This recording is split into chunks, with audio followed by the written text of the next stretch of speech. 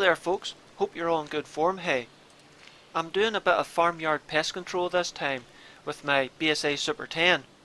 Now, I haven't been at this farm for quite a while, since I was chasing a lot of hooded crows and foxes during the lambing season, but I'm only in the door and yep, I spot a jackdaw. And, by the way the jackdaw's reacting, I don't think he's seen me for a while either. And he's not likely to see me again.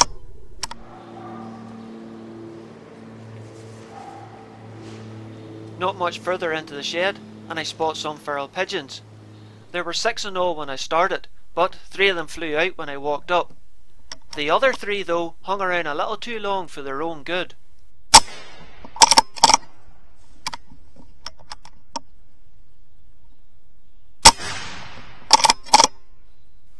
I was sure that one was dead with the first shot, but it actually took a second shot later on to dislodge it. Now, although this large main shed had all been cleared out, there was a couple of smaller sheds either end of it outside that the cattle were being fed at, and this was where the jackdaws were coming down in half decent numbers.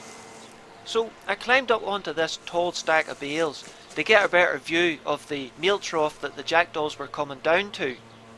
Now, it was anything but a perfect spot, as I had to shoot between the wooden slats that made up the end gable to the shed, as well as metal bars that created a barrier around a dunkel outside. Yeah, you're on camera, big fella.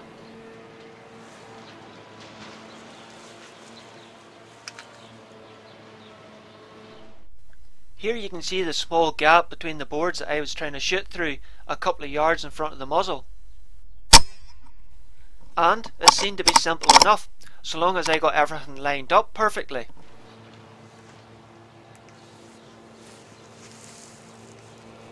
Then, a few minutes later, I spotted another pest, this time without feathers. Yep, ratty, coming out in daylight after the meal.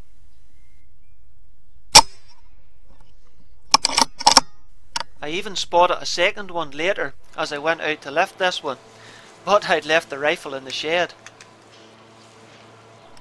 Now, this was where things started to go pear-shaped. I hit the timber, I'm sure of it. Even though the sight picture looked good to my eye, you can obviously see through the camera footage I was shooting too close to the wooden slats. And again here. I must have hit the metal bar. Oh.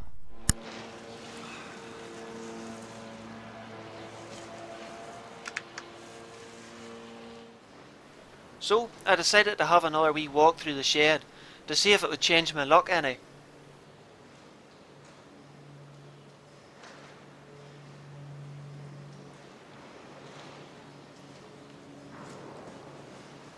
And, sure enough, I spotted a jackdaw and 2 feral pigeons.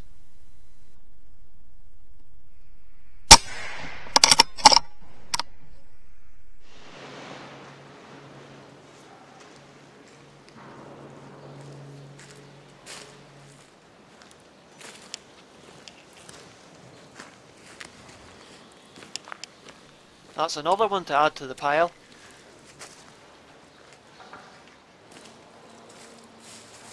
So, after my little walk around, I decided to return to the stack of bales, but this time I decided to go for a lower position, as there was a larger gap between the wooden slats down here, which gave me a nice shot at this jackdaw. With the sight of the dead jackdaw lying on the ground, the rest of the birds went a wee bit doolally, which gave me a perfect opportunity at this magpie.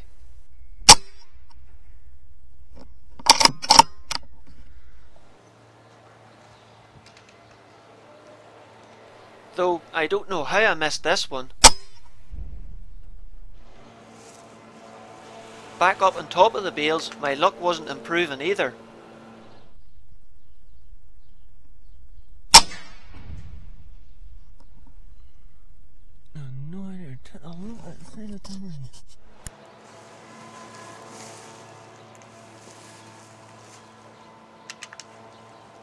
This time it wasn't the timber that got in the road, I had accidentally knocked the bolt half open, so the pellet had nowhere near full power. What was that? I got a few feathers, but no jackdaw.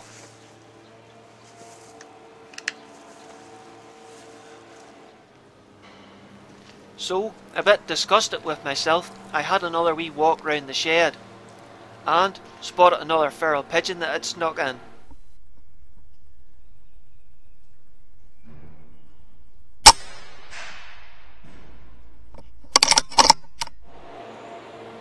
Then, on my way back to the bales, I spotted another one up in the rafters.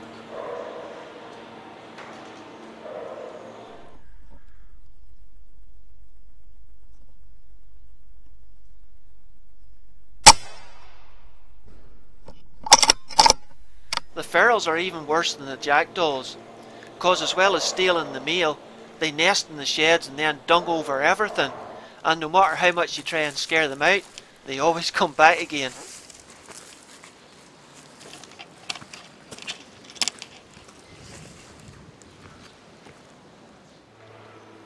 I decided to have one last look out the back before I left, and sure enough, there was a couple of feral pigeons.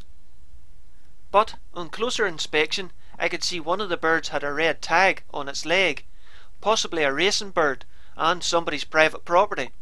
So I decided to hold my fire, as they may only have been passing through.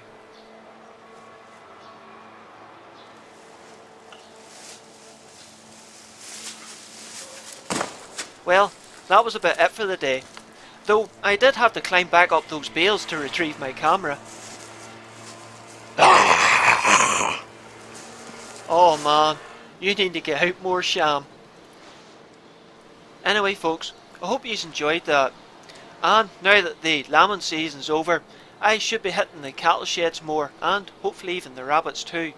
But until then, take care and look after yourselves, hey.